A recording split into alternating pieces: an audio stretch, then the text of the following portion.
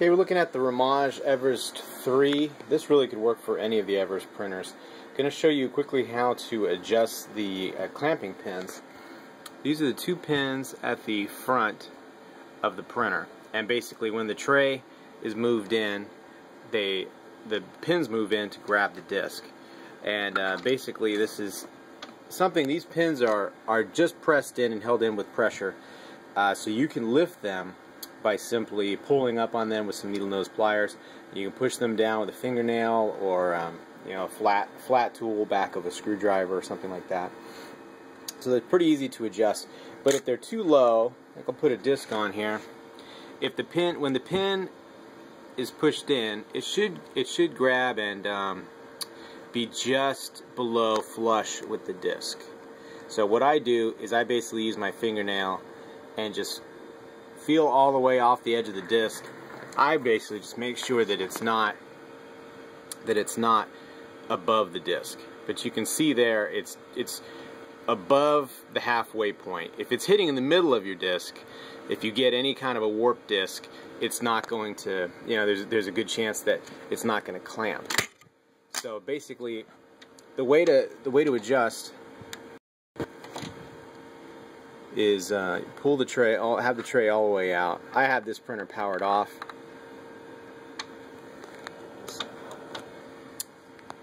If you have it powered on, you basically just push the button to open it up. Not too tough.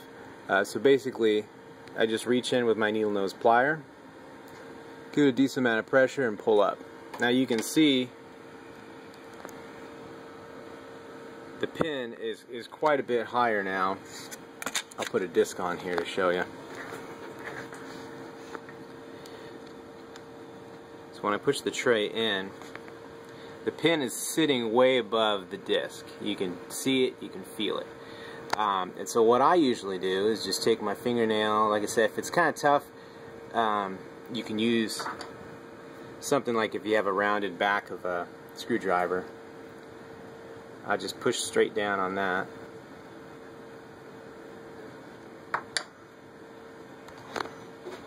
Let's see. It's a little easier to do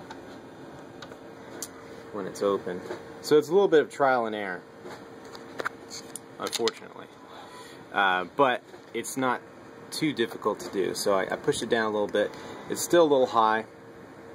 Just press it with my fingernail. And it's just barely above the disc. Make sure the disc is pushed down nice and flat.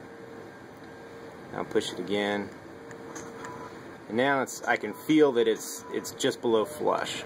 So I don't have a micrometer or anything. It's basically, I just want to make sure it's hitting as high on the disc as you can, but still not flush, and definitely not above the disc. So that's going to give me my best chance of clamping and not getting any clamping errors. If you have the pins in a good position, you're still getting clamping errors, then you want to look at your the gripper and printer alignment, and we handle that in another video. But that's how you adjust the pins on an Everest printer.